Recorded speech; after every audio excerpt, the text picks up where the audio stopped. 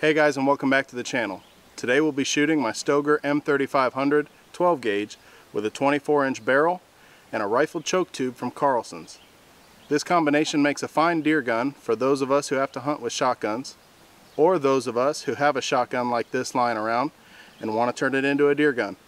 On top I have a Vortex Copperhead 3-9 by 40 scope. We'll be taking a few shots from 50 yards and we'll back it up to 100 as well. We'll be shooting two different slugs today. The first will be Federal Power Shock 2 3/4 inch 1 ounce slugs, and these are marked on the box as going about 1610 feet per second. The next shell will be a Winchester X Super 3-inch rifled slug, 1 ounce, and it's marked on the box as going 1760 feet per second. The barrel on this Stoeger is smooth bore, but at the end I have a rifled choke tube. This ought to help stabilize these rifled slugs as they come out the end of the barrel. We'll see what kind of accuracy we can get. Let's start at 50 yards. While I'm shooting today, after every 3 shots, I'll be cleaning out the barrel of the gun to prevent excess lead building up and throwing off accuracy of the future shots. First up, we'll shoot the Federal Power Shocks.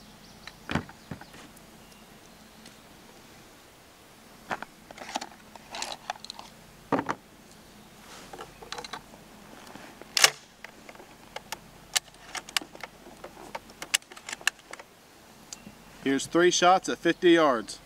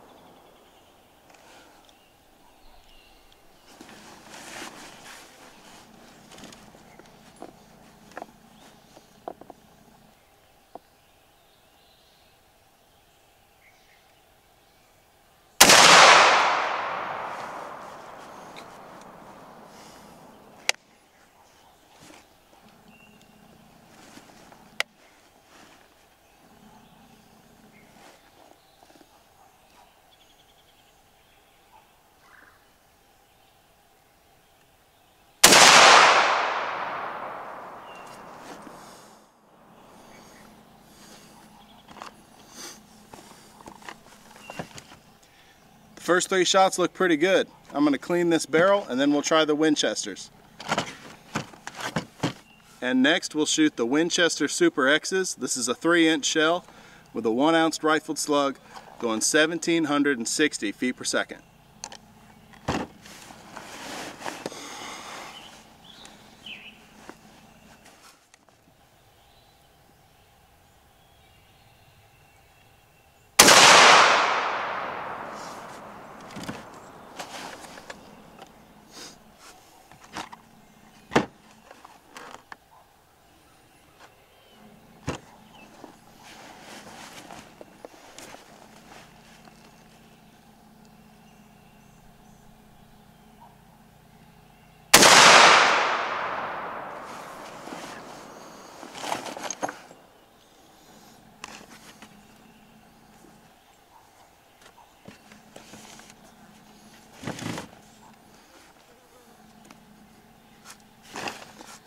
Right off the bat, I noticed these 3-inch shells have quite a bit more kick to them, even though the rated velocities aren't significantly different. Let's get our last shot downrange.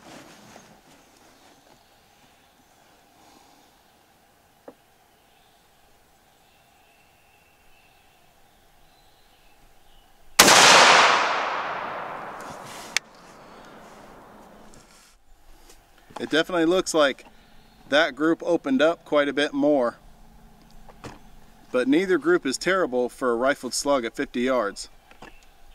We'll clean the gun, give it some time to cool off, and then get back to 100 and shoot these again. Alright, I'm back at 100 yards and I'm going to start with the Winchester Super X's. I wanted to make sure that I could start both loads on a cold barrel and make sure that a hot barrel wasn't the reason why that second group opened up. I'll be aiming a little bit higher on the dot at 100 yards. I'm not concerned with hitting bullseyes. I know the gun is zeroed for 50 yards. I just want to check group sizes at this point.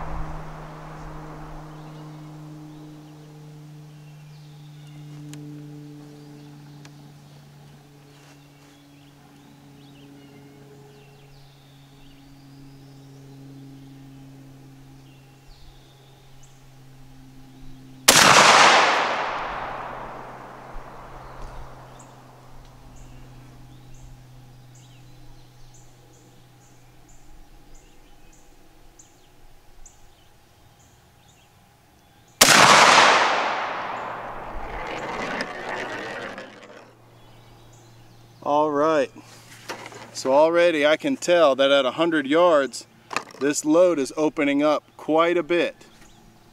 We'll put a tape measure on that to give you guys a better reference of just how open that group is. But I need to let this barrel cool off a little bit. I'm gonna clean it again, and then we'll shoot the Federal 2 3/4 inch shells. All right, barrel's clean, the gun has cooled off a little bit. It's still pretty warm, but it's not hot by any means. We're gonna go ahead and shoot these Federal Power Shocks now and see what they do at 100 yards.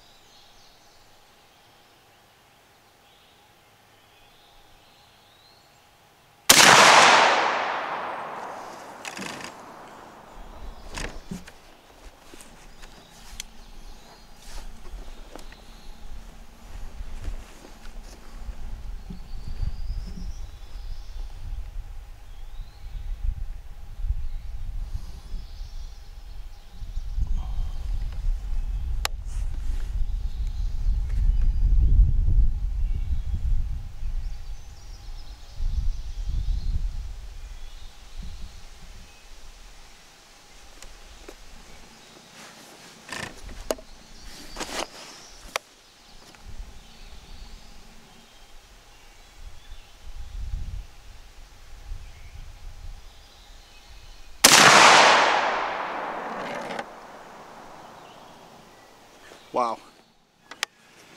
Wow, wow, wow.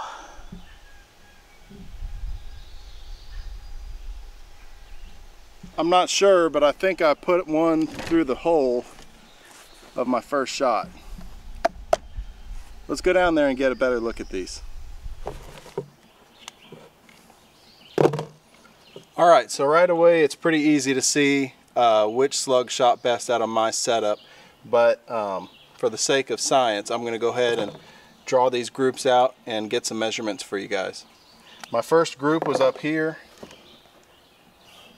at 50 yards with the 2 3/4 inch Federals, and the second group down here was with the 3-inch Winchester Super X's. And even at 50 yards you could see there was quite a bit of difference between these two groups. So I imagined that this one especially would open up at 100. What I did not expect was how tight this group would be at 100. I believe we have two in the same hole right here. And these are only 3-shot groups, so a 5-shot group probably would have shown a little bit more of an open pattern, but I don't think it would have been anything like what we have down here. So up here, from the outside of one slug hole to the outside of the other is about 2 1/4 inches. And down here from the outside of one hole to the outside of the other is 3 3/4 inches. Out here at 100, the outside of one hole to the outside of the other is 2 inches. And then down here with the Winchesters, the outside of one hole to the outside of the other is 9 inches. This group is just hard to believe that I could repeat that, if I'm being completely honest. These slugs are not high-powered rifles, but they certainly can get the job done for those of us who have had to use them due to state regulations, or those of us who have one gun that we want to do multiple things with, and a semi-automatic 12 gauge is certainly a good option for that. So I hope you guys enjoyed this. As always, I appreciate your time. Thanks for watching, and God bless.